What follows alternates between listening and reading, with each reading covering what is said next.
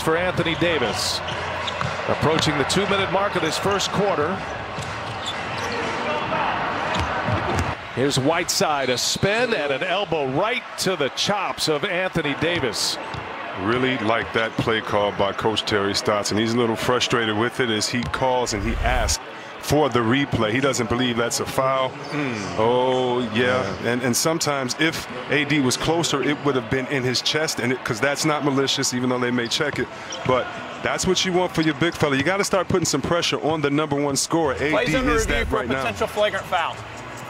So you heard David Guthrie there, the lead official, now in his 15th NBA season. They're checking this for a flagrant. It looked like AD grabbing more at his neck or throat area after Whiteside comes crashing in with that left elbow.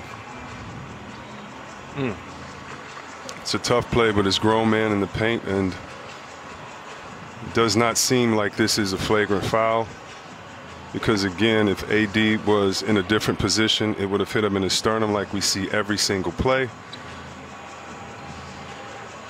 But wow, when you play defense, you got to pay for it. AD, one of the best at it.